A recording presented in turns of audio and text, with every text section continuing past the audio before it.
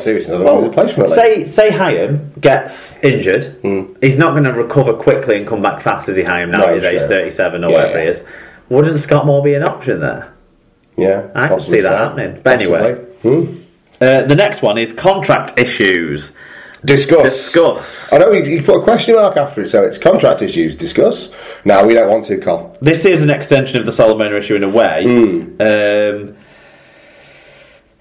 What I would say is I think it's probably a little bit too easy, it seems, for players to break contracts. Yeah. You know, I feel a bit homesick. I'm not coming back. I'm wanting to earn more money in a different code, so I'm not coming back. I think the homesickness. I've retired. I've retired now. The difficulty is with the homesickness one. It goes both ways because there'll be plenty of English lads that go over to Australia and struggle to adapt, and there's a cultural side to that. And I do think we need to support people in terms of mental health when it comes to ingratiating yourself and integrating into not a foreign culture, but a foreign inverted commas culture, a culture that's going to be slightly different and be a bit disorientating. Well, you feel far away from your family. Precisely. And that sort of stuff. So I do have some sympathy for people like that if you go about it in the right way. You can't hold the same view of those people as you hold of Solomona. No, like you say, far from it.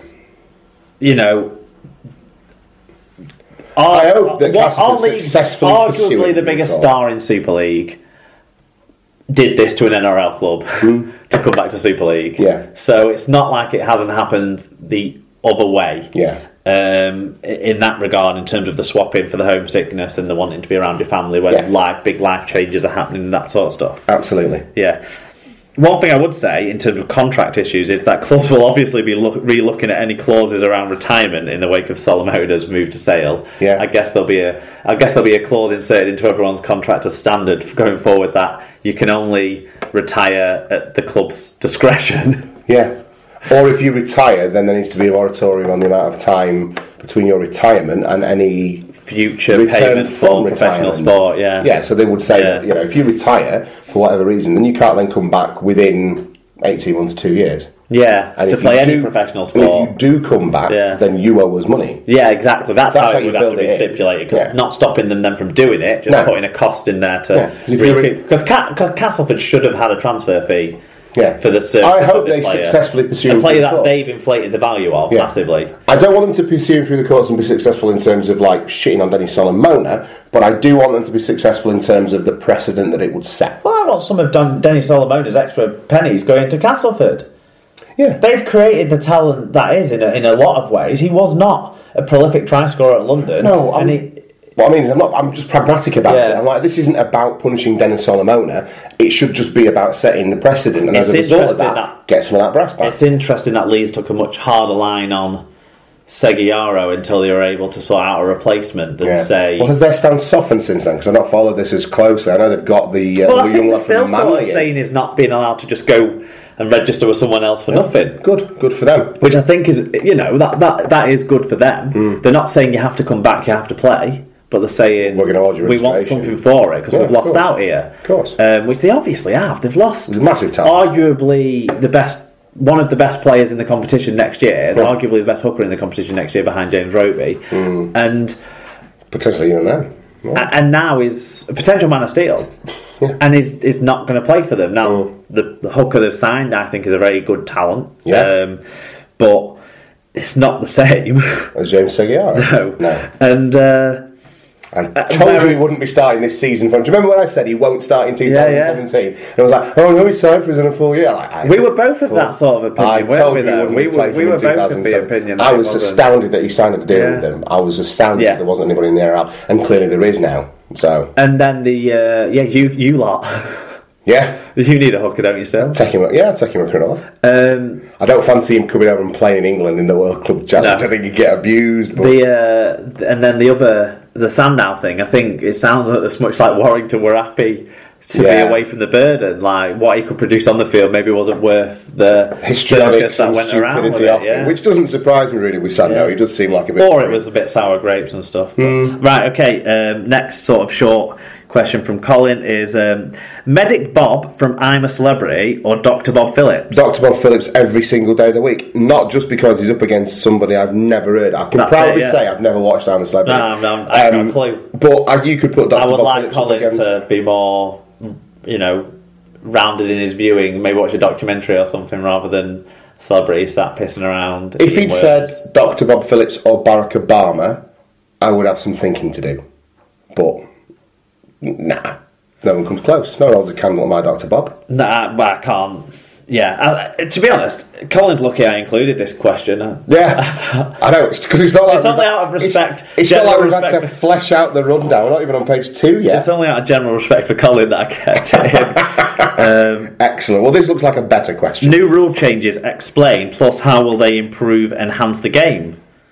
Well, do you like them? I have no strong feelings. I know that they're more... It's moving things towards a more unified way of running the game. Let's assume everyone's seen the new rules rather than go through them, or the rule changes rather than go through them all. Well, they've had plenty of opportunity to read the links, haven't they? The only one I worry about is the increased distance at scrums. Yeah. Which I think might cause injury. But other than that, I'm not necessarily sure that they are game changers. I'm not a big fan of the 7 tackle rule, but I am a fan of getting a consistent set of rules. Yeah. And I think the NRL like it because what it does is creates a scenario where there's more possibility of a team in the last minute of a game going all the way up the field from a kick that runs dead. Yeah. And also there's that tension about whether a kick's going to go dead or not. And that's been enhanced by the rule change which is the obvious one that always should have been brought in, which is the one about the ball.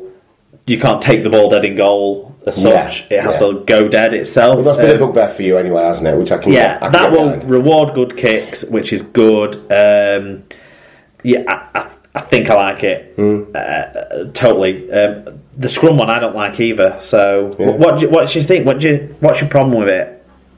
What, in terms of the distance? It's 10 metres back rather than 5 from the scrum, isn't it? Yeah. Well, the thing is, it gives opportunity for people to build up more of a head of steam out of scrums, and I think it will just nominally increase the chance of injury. Well, that's it. The rule changes, as they were... The criteria they sort of broadly mentioned when Wood did the press release and the quotes about it and stuff, was that they were going to make the game more entertaining and safer for players. I don't think this makes it any safer for players. I'm not sure it makes it any more entertaining either, really. If anything, and the other thing was to speed up the game, so like the tap for the 40-20, which is like the NRL, that speeds it up. That's fine, happy with that. I don't think this speeds it up, because what you're going to get is players cheating out of the scrum earlier, so you get more of those penalties for people coming out the back of the scrum too soon.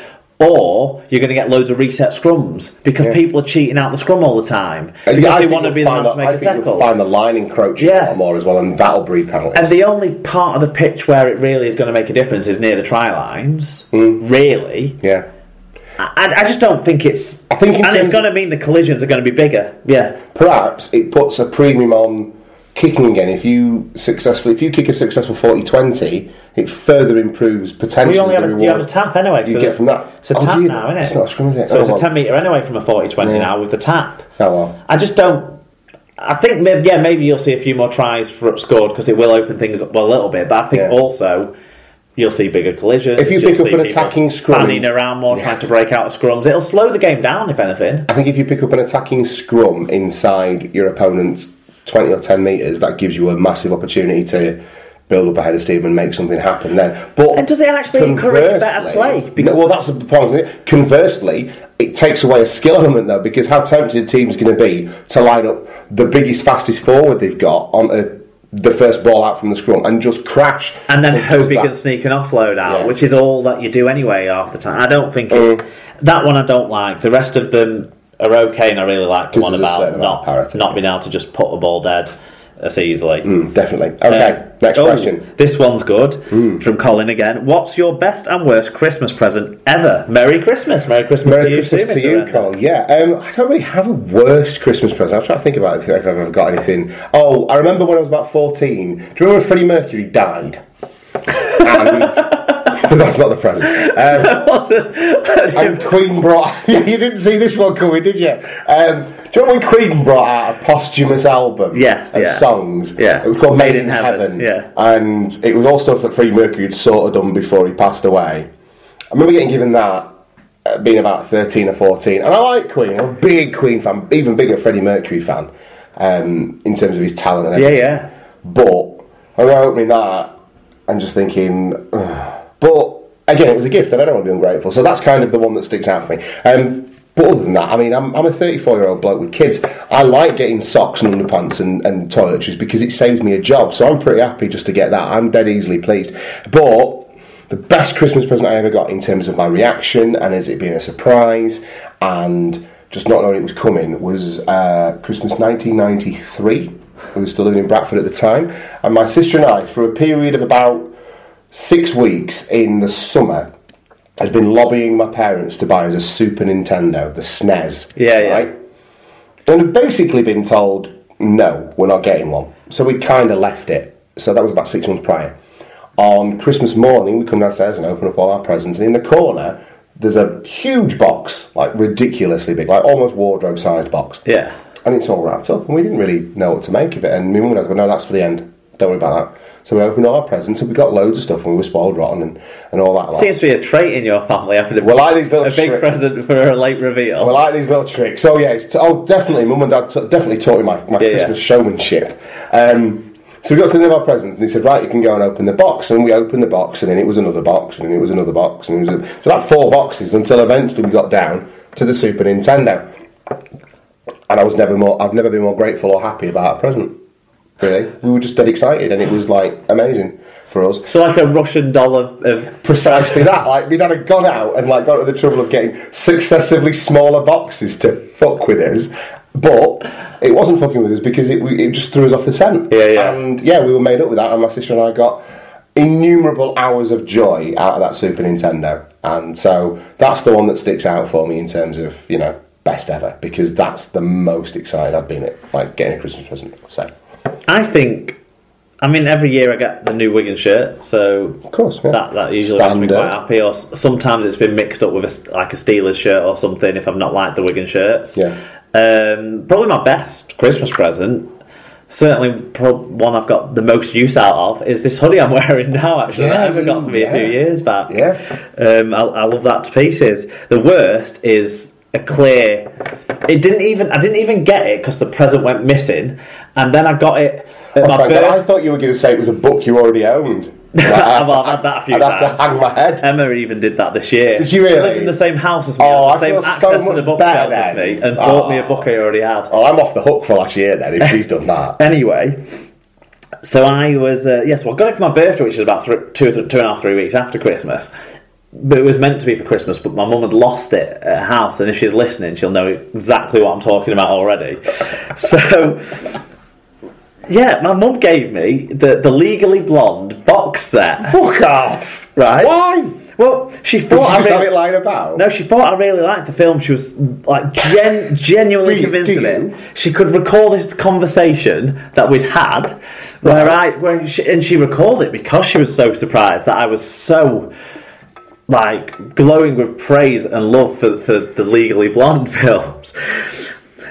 So this is the Reese Witherspoon comedy drama, legal. Well, like, snaps for Mark and all that. I don't know what the snaps sing. I've never seen any of these films. It turns out, and she realised about 6 months later, she'd had a dream where this conversation had happened. How much on the back of the dream had bought me the Legally Blonde DVD box set. The thing is, by the time it came to me, because it got lost behind a couch, then something got spilled behind the couch, so it was water damaged. So you've got a slightly mouldy box set of Legally Blonde. I didn't take it. I was like, what is this? I just left it. Oh, mate, that was insane. So that's the worst Christmas present I've ever had, which was actually a birthday present, but was a birthday. That is absolutely tremendous. Well done to your mum. I mean, she's a kooky character. She is a character. It doesn't surprise me at all. No, that was her outdoing herself. Oh, mate, that's what a wonderful story. That's phenomenal. Excellent. So, another from Colin Render. And this is a great one too. This is his last one, but I think it saved the best till last. He certainly did. Remake Home Alone with 3 rugby players playing the roles of Kevin McAllister, who's the kid, and Harry and Marv, who are the crooks. Brilliant. So, who have you got fulfilling the Macaulay Culkin role? Well, it's pretty easy for me. It's Jacob Miller. Yeah. That's slightly better. I had Jordan Lilly playing the role because he's quite baby-faced as well. Well, I'm going to make it an all-wakey cast, so I'm going to have Uncle Two Skulls and Keegan Hurst as the robbers. Right. I think they do a really good